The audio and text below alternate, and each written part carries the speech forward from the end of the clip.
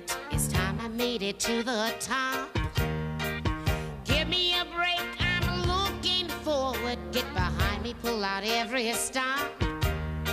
I want a happy ending, I'm tired of pretending. Won't let them get the best of me. Whoa, whoa, whoa, give me a break. The game is survival. Give me a break and plan my arrival. Give me a break. For heaven's sake, what happened to my piece of the cake? Give me a break. Give me a break. Give me a break.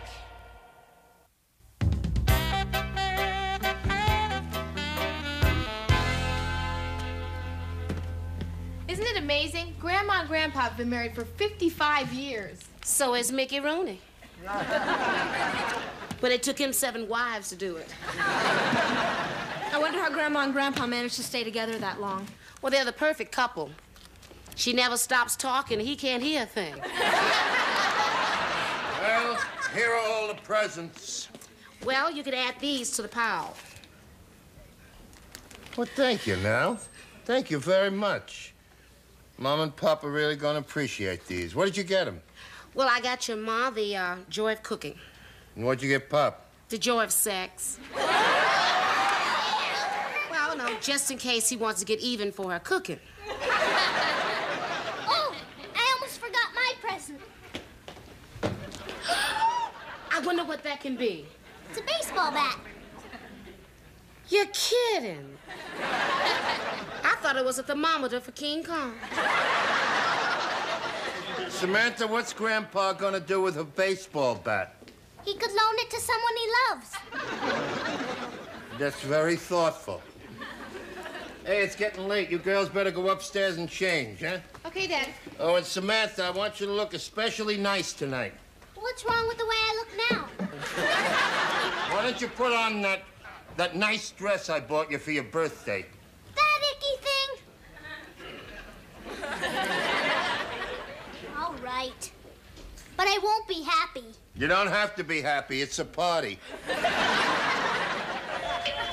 That must be Ed. Nell, you mind getting that?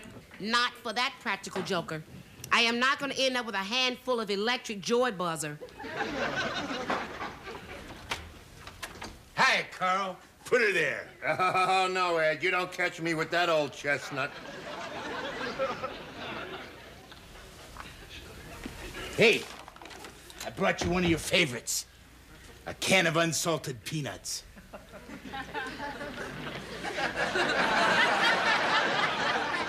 Peanuts, huh? Yeah.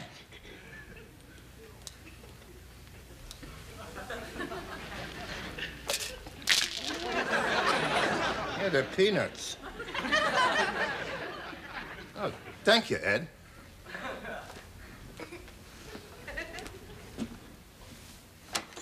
What the heck was that all about? Oh, I get it. I get it. You thought a bunch of snakes or something was going to jump out of that can, right? Just a cheap, practical joke. Yeah, I'm sorry, Ed. Carl, when are you going to learn to trust me?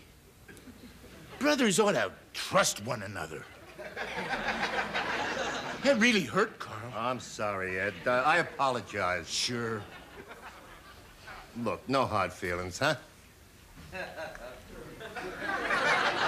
Well, okay.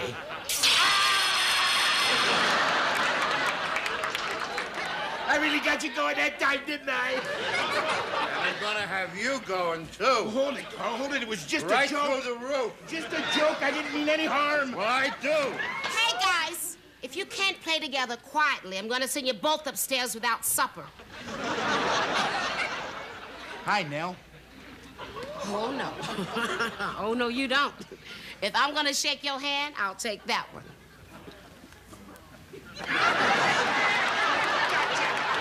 Just plastic. Just plastic. Your teeth are going to be plastic. Too late. They already are. Boy, you really got it with that one, Ed. Okay, that's enough, Ed. Now, you had your jokes. That's it, all right? Sure. Well, What you got in that bag? Oh, just some gifts to liven up a anniversary party. Dribble glass. Arrow for your head. Whoopee cushion. Happy 55th. And I thought you had no sense of romance.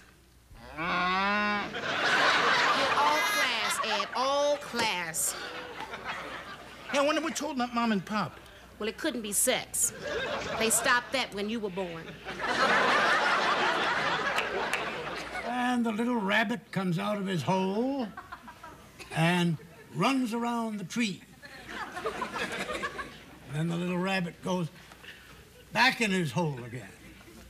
No.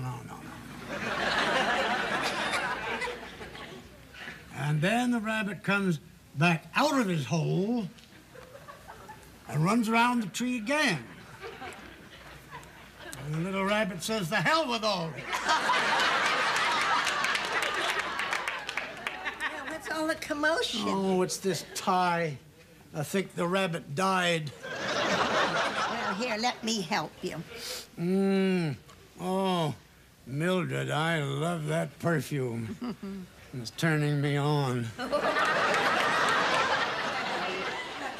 Not now. We haven't time, Stanley.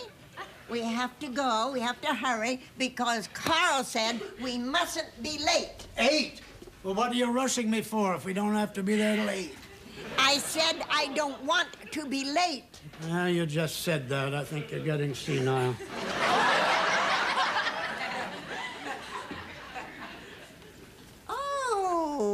Oh, I see you found all the wedding pictures. Oh, the kids will get a great kick out of seeing all this stuff. You know, I don't know who half these people are. Huh? Oh, here's one of you. You were really a cute little thing, weren't you? Well, I guess I had my moments. You were a hot little number, if you want to know the truth. That's not me. That's my cousin Sophie. Oh. Yeah. Yes, that's me. Oh. Nice dress. I borrowed it from Sophie. What are you saving all these stupid letters for? Because they're from you when you were in the army. Oh, no kidding. Dear Mildred, the cookies you baked arrived today. Half the platoon thought they were hand grenades. If you're really on our side, send the next batch to the enemy. Yes, you're right. Why am I saving all those letters? Love Stanley, and then there are a lot of X's and O's. Well, you see, you used to be romantic. Well, living in a foxhole helped. Oh, my, this one has a lot of hearts on it. Yeah? My darling sex goddess. Sex goddess? It's a little much, don't you think? Though the days seem like months since we parted, the memory of you fills my throbbing heart. Oh, boy, that must have been toward the end of the war. How I pine for your tender touch, your soft lips, your silken thighs. Silken thigh? What the hell are silken thighs? Stanley, we'd better hurry. We don't want to be late for the party. No, just a minute. This isn't even my handwriting. Stanley, The fiery passion of your embrace, your warm flesh pressed against mine. maybe I'd better go warm up the car. Erotically yours, love slave. Who the hell is love slave? He was...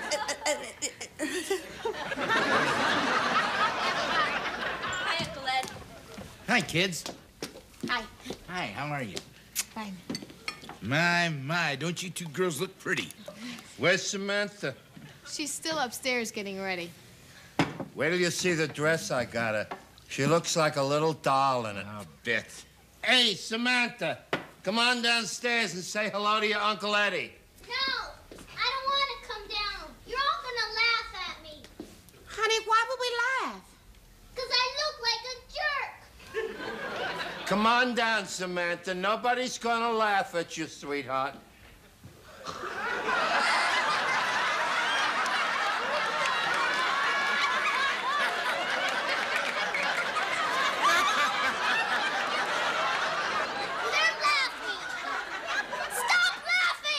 Nobody's laughing. Stop laughing. Here, girls, stop laughing. Come on down, honey. You look beautiful.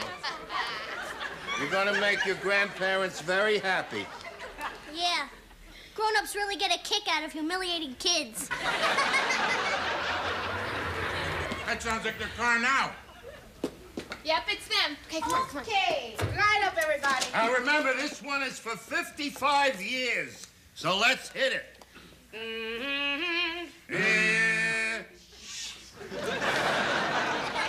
Happy Anniversary to you. Happy anniversary to you. Happy anniversary, dear Mom and Pop.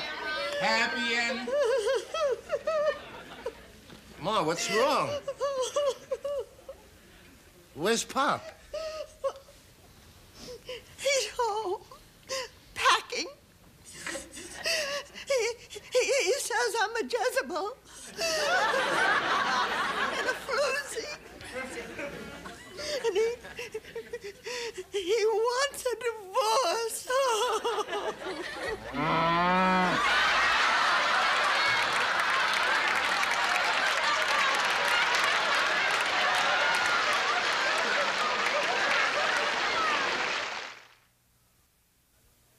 Ma, I don't understand. All I'm getting is Jezebel, floozy, divorce, and some word that sounds like honk. Oh, Chief, that's when she blows her nose. Your father is leaving me. And our 55th anniversary, too. Gee, I wonder if Hallmark has a card for that.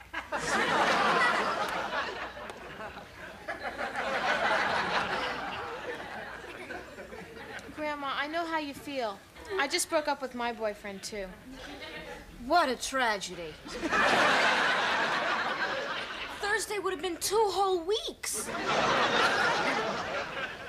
Grandma, we're really sorry. Thank you, dear. Well, I don't want to interrupt anything. Samantha, dear, you just run along to your costume party. Now can I change? Girls, why don't you go upstairs and help Samantha change? Dad, it's so obvious you're trying to get rid of us. I'll give you until the count of 10 to get upstairs. 1, 10. We're going. Bye, Grandma. Look, Mort, try to pull yourself together, huh? What happened that made Dad act so crazy? Well, he found an old love letter from another man. Pop got a love letter from a man? It was to me, Gimlet. Oh, that's nothing. All men are jealous of their wives' puppy loves. It wasn't puppy love? There was wagging and barking after the marriage? Ma, no! It was during the war. And your father had been away for 3 years. And they were always asking us on the home front to make sacrifices. So I did the best I could. What's the matter with people nowadays? Nowadays, she's talking about World War II. People were still saying, hubba, hubba. I never saw your father so upset. Do you think there's a chance that Pop might do something crazy? Well, he's leaving me. What do you call that? And I thought you were the smart one. I thought I was the smart one. No, Carl, you used to suck his thumb.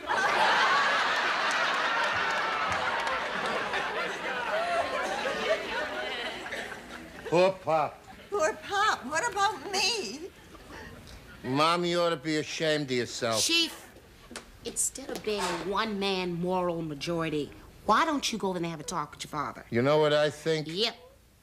But first, have a talk with your father. We can burn your mother at the stake later.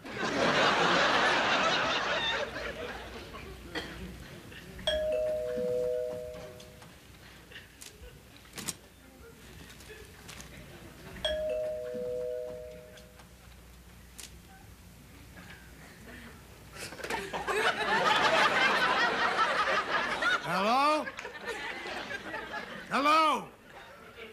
Well, speak up if you got anything to say. Hello? Pop! Hey, Pop! Oh, Carl, is that you? Are you all right, Pop? Oh, I can't complain. How are you? Where are you, Pop? Well, I'm home for crying out loud. You're the one who called. Hang on, Pop. I got my key. Oh, Carl, you'll have to speak up. This is a terrible connection. Carl. Listen, Carl, I can't talk now. You just walked in. I got a little nervous when you didn't answer the door. You ever try the doorbell?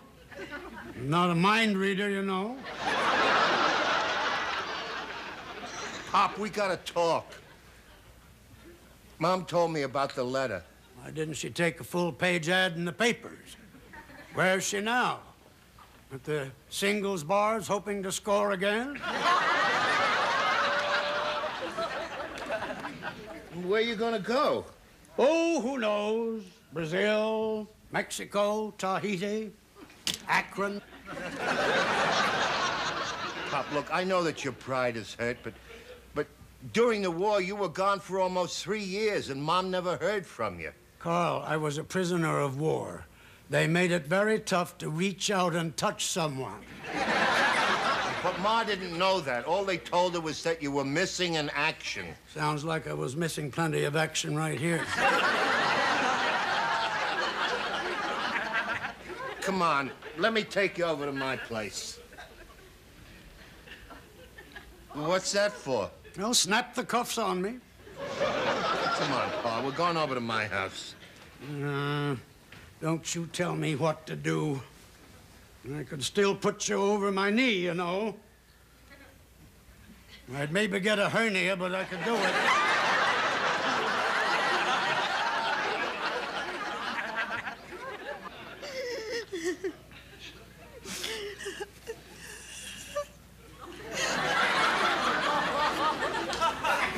Any more Kleenex? Oh, no, honey, we're all out. But I can get you a beach towel. No, I don't want to impose.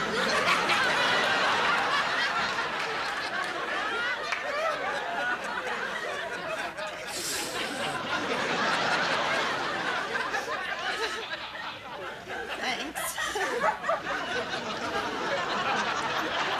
Come on in, Pop. Looks like a real wild party. Evening, Nell. Ed. Hi, Pop. Happy anniversary. Can I take your coat, Pop? Grandpa, would you like some coffee? What? She said, do you want some coffee? I'm not speaking to you. Coffee's fine, Nell. Okay, you like it black, right? And you tell that man if he drinks coffee this late, he'll be up half the night. She said to tell him that he drinks coffee this late, he'll be up half the night. You tell the bimbo that it's no business of hers how late I stay up. He said that you are a bimbo, and it's none of your business how late he stays up. Well, you tell that old coot that whatever he does is just fine with me. Chief. Huh? Tell the old coot, tell your father what your mama just said. Oh, Pa, Ma says... You tell that woman she's a two-timing floozy, and I don't care what she says. tell her Pa's upset. Well, come on, Pa, lighten up, will you? Why should I listen to you? I'm your son. I don't know that.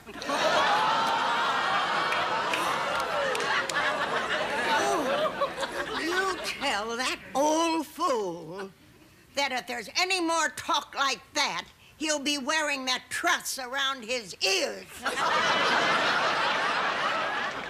Ma says to talk nice. That's not what I said. Oh, well, what's the difference? He can't hear. That's right. I can't hear, so what's the difference? You tell that woman from me... Hold it. We are not telling anybody anything. Why not? What? If you two have anything to say to each other, you do it yourselves while you still got time. Well, what do you mean? Look, I'm divorced.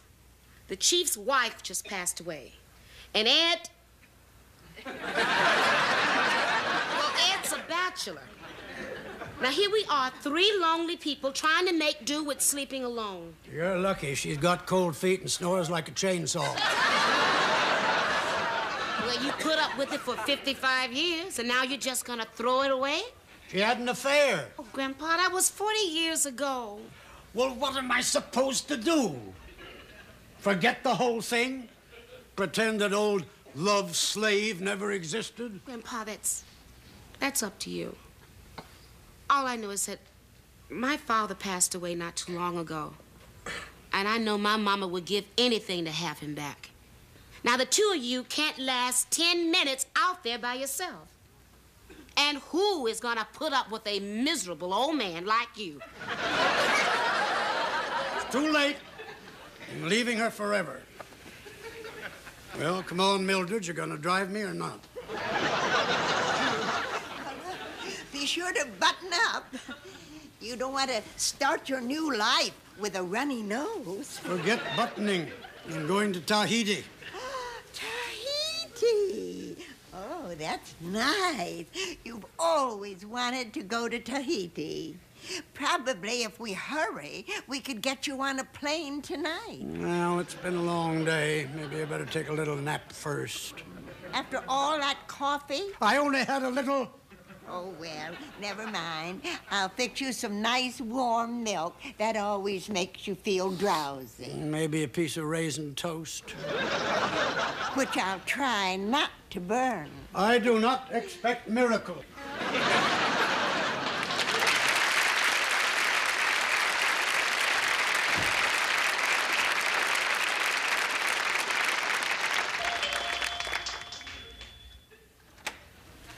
What do you take me for, an idiot? What are you talking about? I think it's walk out of here without all these presents.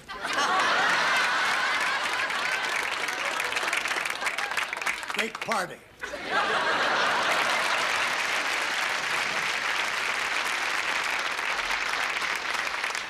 Oh, Chief, you know what I like best about your family? What's that? They live someplace else.